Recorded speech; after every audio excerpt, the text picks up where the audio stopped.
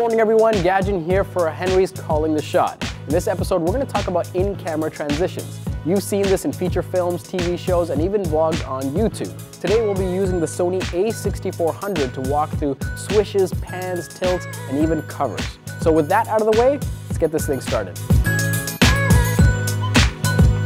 In this technique, we're going to do the hand cover. All you need is one functioning hand, and you just cover your lens entirely, like so.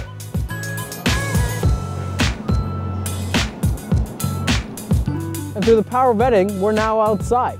Basically what I did here is line up my first shot with the second shot. It's a clean edit that gets you from one point to another point really quickly. This is a quick tilt transition. I have the camera here on a tripod for stability. I'm going to lock in on my subject, quickly tilt up, and then tilt back down. You can also use it as a pan.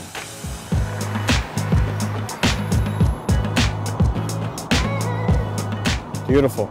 As with many of our shots you've seen, we want to make sure that the second shot and the first shot line up perfectly, or as close to perfectly as possible.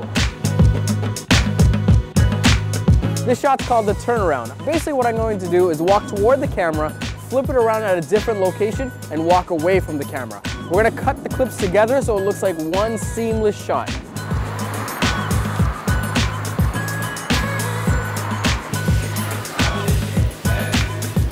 Now there's a couple of key settings you want to pay attention to. The aperture I've closed down to f11 so that I know I'm going to be in focus as I walk toward and away from the camera. Make sure you're at manual focus and you set it to a place where it's going to capture you throughout the shot. With respect to white balance, you're going to want to make sure that when you go outside, it's set to the appropriate setting as opposed to inside because you're working with two different light scenarios.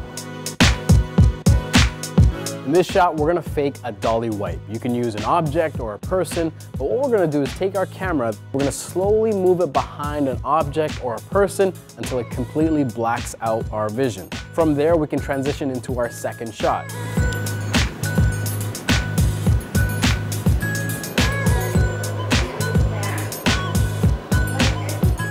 Now you can do this with a gimbal or a stabilizer, but here as you can see, you can do it with just the top of a tripod. Keep the camera as level as possible, moving from left to right or vice versa. For advanced editors, use a stabilization filter in your editing software of choice to smooth out these shots. This technique is the swish pan. I have the a6400 set up on a Joby GorillaPod with a Cameron ball head. I'm going to hold it in front of me vlogger style and quickly swish to the left or to the right depending on my next sequence. The key thing to remember here is that you go in the direction that sets up your next shot. As well, switch to manual focus so your camera doesn't focus on anything else but you.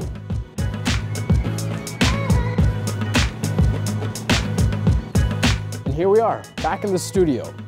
As you saw, the transition here matches the motion of our first shot. I started out with 90 degrees toward me, where the first shot was starting at me and then 90 degrees to the right. Another thing to keep in mind is you want to keep your camera as level as possible. This way it's going to be easier for you to match the shots in your video editor.